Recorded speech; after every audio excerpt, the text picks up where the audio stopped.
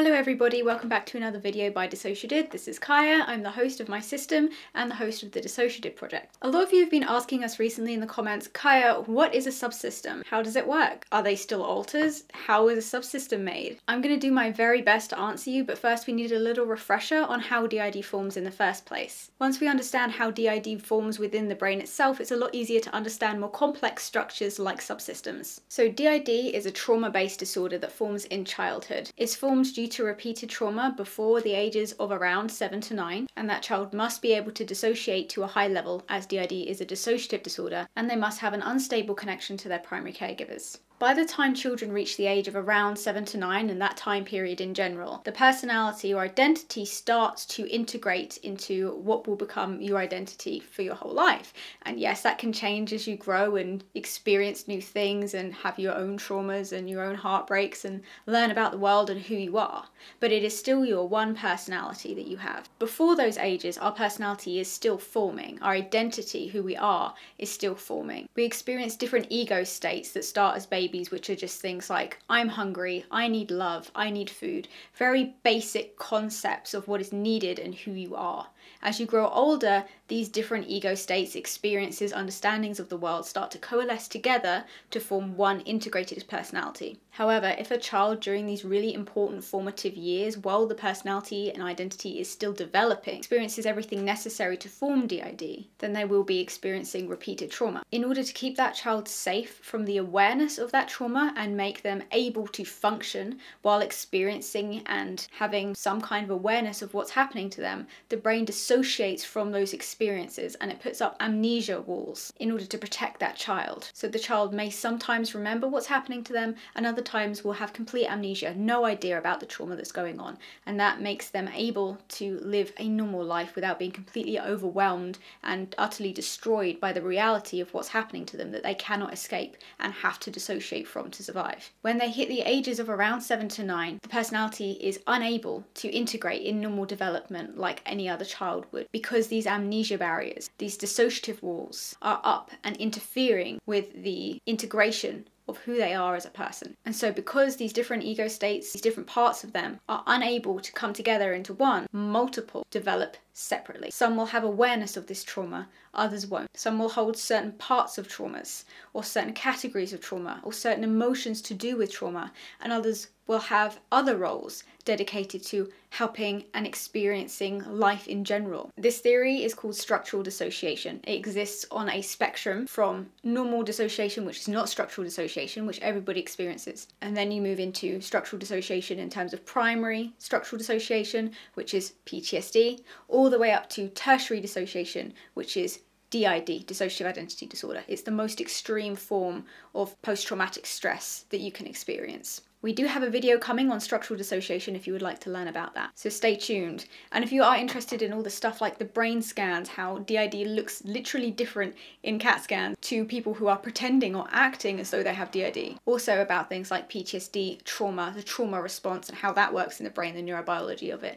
If all that stuff is interesting to you, please go and have a look at our playlist, especially the Tackling Trauma playlist and the Debunking DID playlist. Now that we have a basic understanding of how DID forms and how it works, we can better understand the function of subsystems. DID, as I've just explained it, that would be the formation of a single system. System refers to all the alters within one body, or a group of alters within one body. The average number of alters for a DID system sits somewhere between sort of 10 and 20. Depending where you look, the numbers are radically different, and DID is a very underdiagnosed and under-researched disorder. We have the research that proves it exists and helps us to understand why it develops. We know for sure that it is a real thing, but there is still so much stigma around it and so little funding that the deeper and more complex mechanics of it is very misunderstood and difficult to get a grasp on. While that is the average number of alters, you only need to have 2 separate states of identity in order to be diagnosed with DID. Part of the definition is that they must have 2 or more different states of identity that function independently from each other. So it could be as small as 2 in a system, or it could be, I think the record number that we're currently aware of is around 4,000 alters. When you get into alters over the hundreds, that's when you're called polyfragmented. Polyfragmented systems typically have dealt with very extreme trauma and are much more reliant on coping with that kind of trauma and new stress and new traumas by splitting, creating new alters and fusing, which is why there are so many in systems that are polyfragmented. But polyfragmentation is a topic for another time. So what is a subsystem? First of all, subsystem is a colloquialism that's gradually becoming more accepted by professionals, but at the time of recording this video, it is not a professional or clinical term. It's a colloquialism or a term that was adopted by the community of people who have DID and OSDD in order to explain their experiences, and is gradually becoming adopted by therapists and other professionals. Subsystem refers to the existence of another system within a DID system. Some people, when they think of this, will immediately think of a type of subsystem that is similar to Russian nesting dolls, where you have sort of a doll and then you open it and there's another smaller doll and then you open that and inside it there's another small doll and you open it and guess what? Inside there's another smaller doll, but that's only one type. So a lot of people who do visualize it in that way have heard of the type of subsystems in which an alter within a DID system has its own set of alters. It has its own system within that alter. So in essence, that alter presents as having a DID system of its own. Layers forming within and around it to create an increasingly complex and buried set of identities and amnesia to hide and process trauma. This keeps it separate and protected from the rest of the system. This type of subsystem is sometimes seen in polyfragmented systems and helps explain why the number of alters can reach to over 100. There are theories that have been suggested as to why this happens. One that has been suggested is that this subsystem formed while that particular alter was front stuck, and therefore other alters were unable to front to protect them from a particular trauma, resulting in them creating alters of their own in order to be able to deal with it and protect themselves. Again, once you develop DID, your brain has learned that that is how you deal with things like that. That is how you process it. Overwhelming trauma, extremely high stress, well, we need to put up amnesia barriers, we need to dissociate from it, and it will create a separate alter to hold and deal with those experiences in a way that makes life livable. While this type of subsystem seems to be more well known, it's not the only type of subsystem that you can have. It's also not the type of subsystem that we have. The information I can give you is very limited, as my own experience of it is limited to knowing about its existence, being told about it briefly by a therapist who is extremely specialized in DID and also attachment, and from vaguely knowing about the existence of at least 2, potentially 3 alters in that subsystem. So how does our subsystem differ from the Russian nesting doll style of subsystems? Ours is different in that our subsystem doesn't exist within another alter. Instead, our body has 2 separately functioning systems of alters. There's our main system, which obviously I'm part of, which has its own protectors, gatekeepers, caretakers, persecutors, trauma holders, littles, etc. And obviously the host, me, Kaya. However, not all of these alters are actually active. Some of these alters are dormant, existing alongside the main system, but seemingly inaccessible to most of us, as far as I know,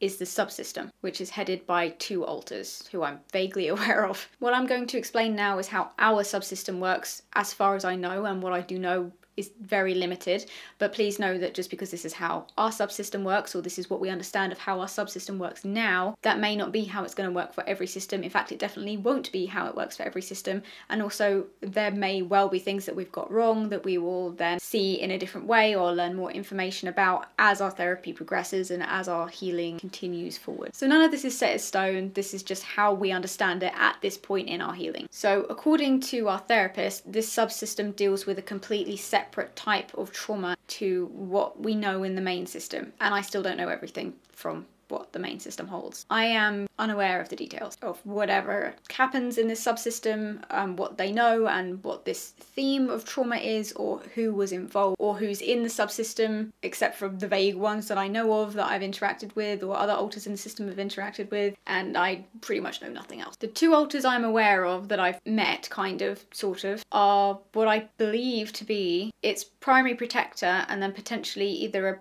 protective or persecutory gatekeeper. This is complete guesswork. I initially thought that one was the host of their subsystem and that the other one was a primary protector or gatekeeper or a persecutor, but now I'm not sure. I was never sure, to be fair, but now I'm even less sure about what necessarily their roles are. I just know that they head the system and they have the most interaction with our system. Other than that, none, nothing. So that's where I'm sitting on it currently. I know their names and vaguely how they look, and that's partially based off notes and drawings that we've found in sketchbooks, notepads, journals, etc. And I know a little bit about their personalities. They're both incredibly protective and defensive of the subsystem, and it's extremely rare for me to be able to have any contact whatsoever with them, and as far as I'm aware, it's also extremely rare for anyone else in the system to have any contact with them, except for I know that Sally is able to talk, but that's it. I've only been able to speak to them potentially 2, maybe 3 times, and then found notes and things, so they do front. They've left drawings, notes, information, but not a lot. I'm also suspicious that another alter, who I've been told about and I've only actually interacted with myself a handful of times, may also be from this subsystem. That alter is a persecutor who's also a little, and he's not told anyone his real name. Not people within the system,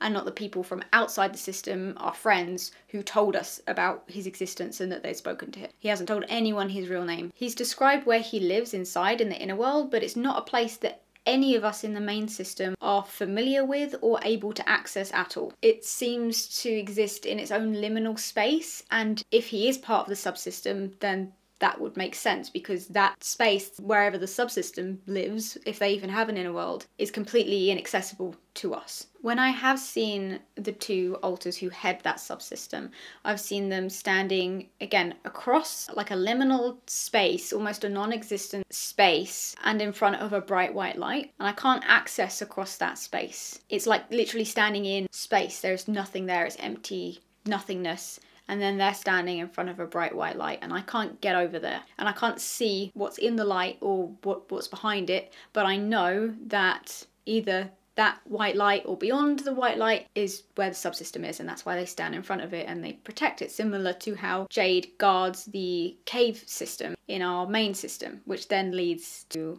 other spaces where a lot of the sort of deeper trauma halters and persecutors and stuff are sort of down there. We'll do a video on our inner world. It's a complex, very complex way for our brain to process and understand the compartmentalization. But yeah, I know that inside that white light, which again I've only seen a handful of times when I've spoken to them or felt them close, that's the image that I got. And I know that on the other side or inside of the white light is the subsystem, if they even have an inner world. And if I am right in assuming that the persecutory little is actually from the subsystem, and the reason that we can't find him and we don't recognize where he explains that he lives in the inner world, then if he is from the subsystem, it would make sense that that's why. And this is how it works a lot with our DID, is so much of it is guessing based off these tiny clues and hints and fragmented bits of information that we get from all over, and trying to make sense of it as best we can. So to say that more clearly, most of this, including what I'm telling you now, is guesswork and assumptions and pieces of information pulled and drawn together into a patchwork from our own memories, notes,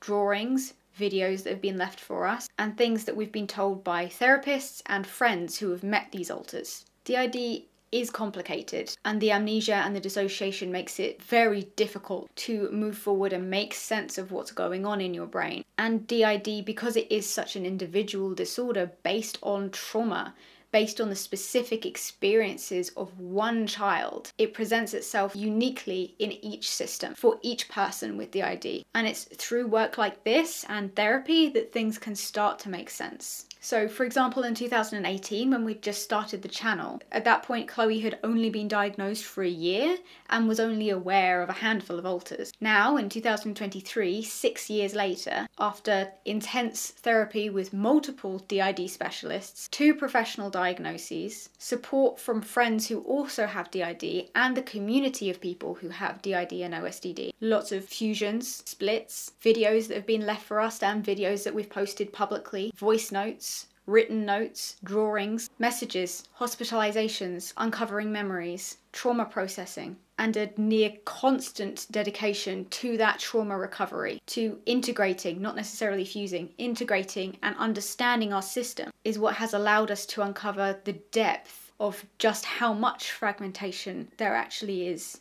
It's difficult to understand it and make sense of it, and there are things that we'll remember and make sense of at some points and then we'll forget at other points, and memories get shifted around like a Rubik's Cube, trying to get all the pieces together and to make one side one colour. It's really complicated. It's complicated just for us in our own life, and it's even more complicated when bits of it are online. And our understanding of it is never going to be completely perfect, I don't think, unless we were to fully fuse. That's not to say that these alters are new. The vast majority have been there and existed since childhood and are just starting to make themselves known now, or in the last 5 years. Some are fused, some have split into new alters, some have gone dormant. But mostly they've always been there, and it's through our recovery and our integration of trauma memories, building a support network, medical and therapeutic healthcare, and deep internal searching that these layers protecting the hidden parts of our consciousness are slowly becoming visible. We hope that that sheds some light on how our subsystem works as far as we know, and also how DID systems can progress through their healing journey, how you can come to terms with, oh, there's a lot more going on than I knew, and that is normal as you start to heal and things come to light. DID is there to hide the extent of the things that happen to you and the extent of the fragmentation, dissociation and amnesia that actually exists within your brain. And as you start to process it, work through it and heal, you're gonna start to learn more things. Things are gonna start to make sense, and maybe they won't make sense, and then they maybe will, and maybe things will change a bit, and it's all normal. Everybody's flying in the dark here, but the important thing is that we have each other to rely on, and that the community has space for people to share their experiences and find some guidance and support in each other alongside, obviously, professional care. We hope that this helped explain subsystems a little bit. We hope that this was enjoyable, interesting, educational, and that you got something out of it. Please subscribe, ring the bell, and like this video. Have a look at our other stuff if you'd like to learn more about DID, about PTSD, or even meet some of the other alters in our system that do bring you videos. Stay safe, know that you are loved and cared about, and somebody is glad that you are here and existing. Lots of love, everybody. Bye.